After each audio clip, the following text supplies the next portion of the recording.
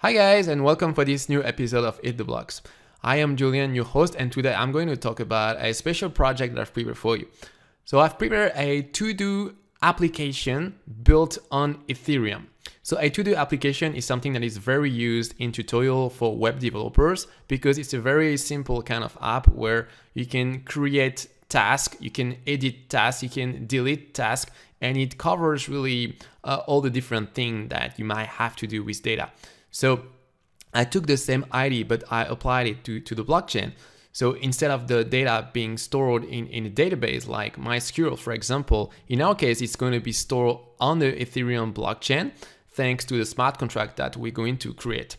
So for this project, we're going to use the framework Truffle. We're going to use the Solidity programming language. On the backend, we'll have a nodejs application that will serve a single HTML file, and most of the app will actually be on the front end built with JavaScript. And we're also going to use some ES6 feature. We're going to use a webpack for bundling, and it's gonna give you a very comprehensive overview of how do you build a distributed application from A to Z. Once it's finalized, it should look like this. So first you can create an app. So for example, here in the field content, I'm going to say that run some errands, and in the field author, I'm going to put my name, Julian,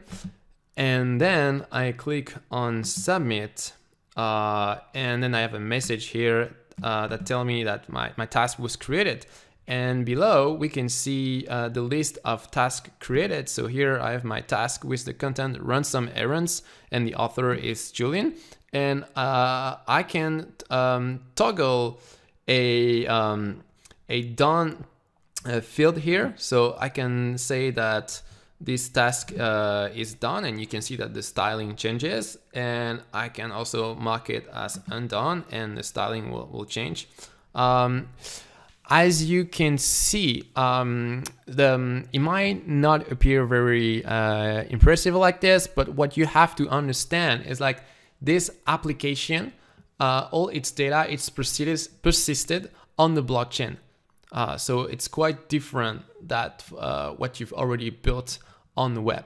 I'm going to release several videos to build incrementally the project. They're going to be about 7 of them. So if you subscribe to this channel, then you can be sure that you will not miss any of them. I will post the full code of the finalized app on GitHub. So if you're really impatient, you can already check it out. It will be in the description of this episode. In the meantime, I will see you guys for the next episode. And I really hope that you can get a lot out of this video series. If you have any question, just ask in any episode comment, and it will be my pleasure to help you to the best of my abilities. Bye bye guys.